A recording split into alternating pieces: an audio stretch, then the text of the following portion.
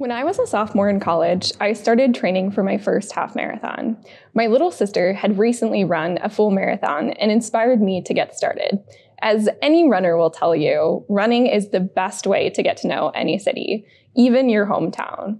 When I ran, I got to see the city from a totally different perspective. Different forms of transportation and even different approaches to the world can reveal different things to us.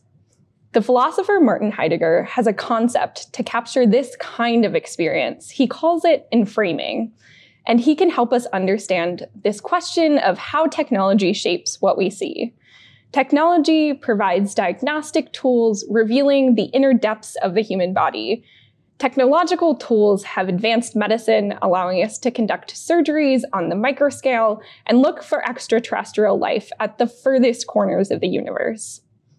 In our daily lives, we use our phones to get anywhere in the world, answer any questions we might have, and talk to our loved ones face-to-face while hundreds of miles apart.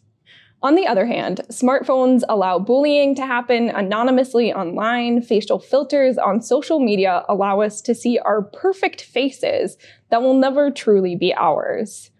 Are we using it as a tool, or is technology using us? When I was running across the city, I had different needs than when I took the subway or even drove. A runner needs clean, uninterrupted sidewalks, good weather, and a safe environment. On the subway, environment and safety are also important, but I had less needs when it came to the weather. While it might be comforting to think that technology is neutral, technology has power that could be used for good or evil.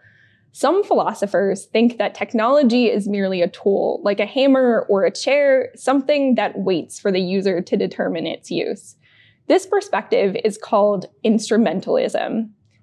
Others would argue that technology is deterministic, meaning that technology is so powerful that it shapes society. Technology will inevitably progress, and we are merely along for the ride. This perspective can be found in literature, science fiction, and even the news.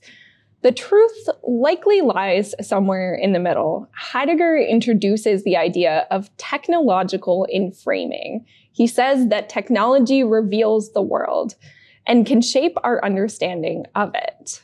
Technology is powerful and can shape our worldview.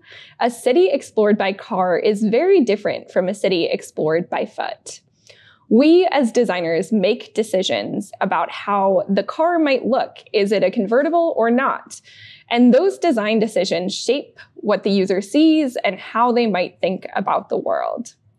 A driver of a convertible might care about whether it's sunny or rainy, just like someone exploring the city on foot. Someone with four-wheel drive isn't going to care as much about the snow as someone with a minivan. These decisions we make when designing or even picking a car are going to impact our daily concerns. Technology is powerful. Technological literacy is essential, and us designers and engineers have a lot of power to shape the way our users see and interact with the world around us.